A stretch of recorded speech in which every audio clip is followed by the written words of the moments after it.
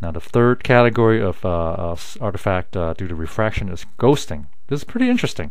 It occurs, for example, at the abdominal fascia plane, which serves as a refractive medium, leading to double aorta, or in the case of a uterus, double gestational sac.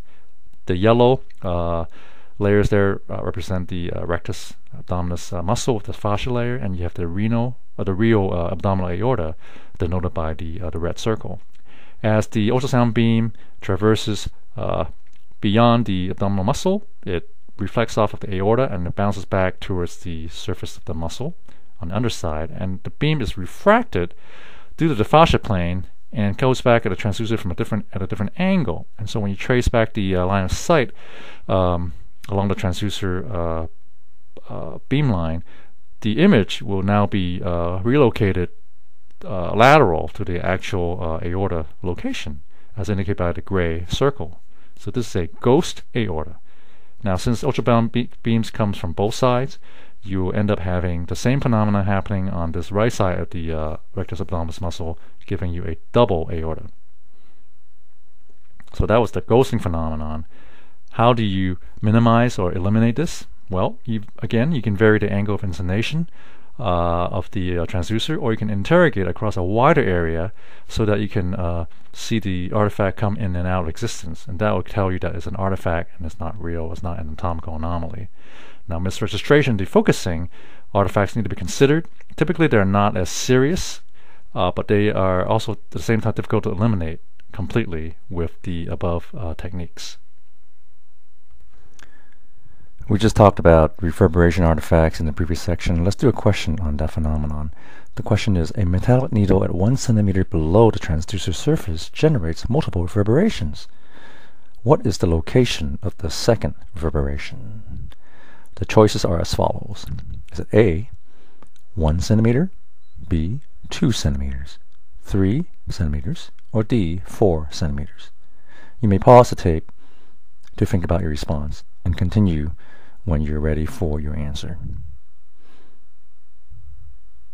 The correct answer for the second reverberation is C, located at 3 centimeters from the surface. Since the metallic needle is generated at 1 centimeter below the surface, you know that the first echo, or reverberation echo, is going to be at 2 centimeters, 2 times the original distance. And therefore, it stands to reason that the second reverberation will be at 3 times the original distance, which is 3 times 1, or 3 centimeters.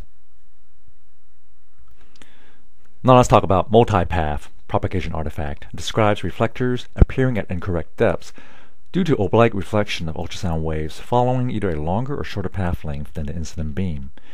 In this next example, we're going to talk about the bladder. The posterior wall, in this case, is a very reflective surface, as is all sides of the bladder. As the incident beam hits the reflective part of the wall, it will actually reflect the beam to the other side of the bladder, and it will reflect back, finally returning to the transducer, creating the impression that the length is longer. So here you have path length 1 describing the incident beam, reflecting off the bladder edge. Path length 2, path length 3 describes the reflection back towards the original surface, and path length 4 describes the return path to the transducer. As a result, the bladder fluid is perceived to be located distal to the actual location, causing this multipath phenomenon. In effect, there is no fluid collection distal to the actual bladder. Potential solutions for multipath artifact is to change the angle of inclination to avoid oblique angle situation, and also to interrogate the object of interest, for example the bladder, from multiple views and angles to ascertain what is real from what is artifactual. Next, we're going to talk about mirror image. Mirror image is very different from multipath, as we'll talk about in a little bit. Essentially, mirror image describes the generation of duplicate or virtual image of the objects of interest, presenting on one side of a strong reflector, showing up on the other side of this reflector. Examples are lesions in liver, tumor, hepatic vessels appearing on the other side of the diaphragm. This case illustrates the liver, bladder, and gallbladder on one side of the diaphragm, which is the abdomen, but simultaneously having a reflection, an artifactual mirror image, in the thorax, which obviously is nonsensical. Arrow points to the diaphragm, which acts as the reflective surface. In the abdomen side is the real liver and gallbladder, and on the thorax side is the reflected liver and gallbladder. Now let's talk about the mechanism of action that makes it possible to have a mirror image. You first start off with a reflective surface. You have a real object for which the ultrasound beam, according to path lengths 1 and 2, illustrates the incident and reflective beam. Path lengths 3, 4, 5, and 6 describes the path of the ultrasound beam as it reflects off of the diaphragm or reflective surface, going back to the reflective surface and finally returning to the transducer, creating the illusion that the real object is located on the other side of the reflective surface. Hence, you have the end result of a virtual object located equidistant from the real object across from the reflective surface. And in this example, you have a liver lesion which is present in the abdominal side in the liver. However, due to the mirror image mechanism, it also occurs on the other side of the diaphragm, equidistant to the reflective surface. Potential solutions for fixing mirror image artifacts is to change the angle of inclination, to vary the reflectivity of the interface, adjust the focal zone or the time gain constant at each level of the diaphragm to minimize its reflectivity, and to scan from multiple windows. Now let's move on to talk about propagation speed error.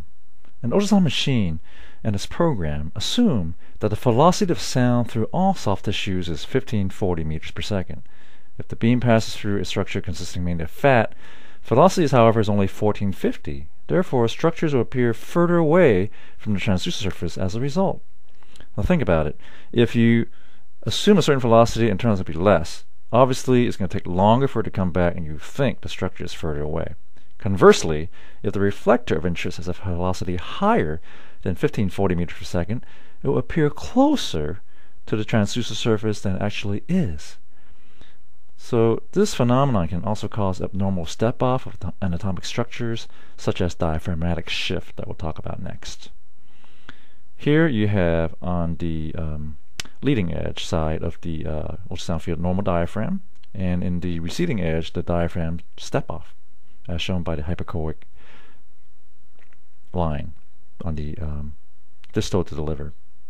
Now if you look at the yellow line, this describes the ultrasound beam traveling through the liver, which has some indication of being a little bit fatty, and therefore a fatty liver will tend to have a slower velocity of sound, and therefore the diaphragm will appear further away than it actually is. Conversely, look at path B, which follows the ultrasound path through the gallbladder, which is an anechoic structure with fluid, and the velocity is higher. As a result, traveling through a region with higher velocity will make the diaphragm be closer to the actual surface. Potential solutions of the propagation speed error is really just to be mindful of this possibility. If you see a drop-off, it might not be a big deal. In addition, newer machines with multi-beam features and improved signal processing capabilities usually will minimize this artifact. Next, we're going to talk about range ambiguity. Range ambiguity describes the use of a high pulse or repetition frequency, or in the presence of shallow depth, looking at shallow structures, causing structures to appear closer to the surface than they really are. The key here is that the next beam that a transducer outputs is sent before all the return echoes are back from the preceding echo. Therefore, you want to avoid using excessively high PRF when measuring deep structures.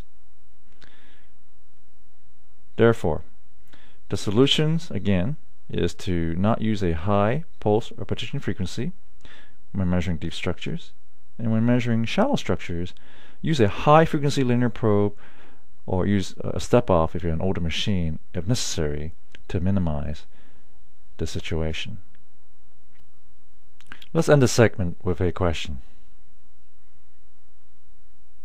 A reflector is at a depth of 12 centimeters from the transducer surface, but the ultrasound machine displays it as though it is at 10 centimeters. So the question is, most likely this is due to what phenomenon? Is it A, is the reason due to range ambiguity? Is it B, that the speed of sound is greater than 1540 meters per second? Is it C, due to posterior acoustic enhancement? Or is it D, due to the fact that the speed of sound is less than 1540 meters per second? You may pause the CD to think about the answer, and play it again when you're ready.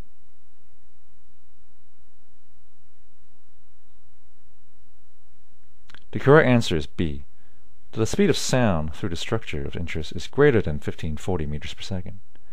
Here's how you can think about it. If the velocity is greater than 1540 meters per second, that is fast, the object will appear closer towards the transducer surface than it actually is. On the other hand, if velocity is less than 1540 or slow, the object will appear further away from the transducer surface than it actually is. So you can use an acronym like SAFT, SAFT, slow away, fast towards.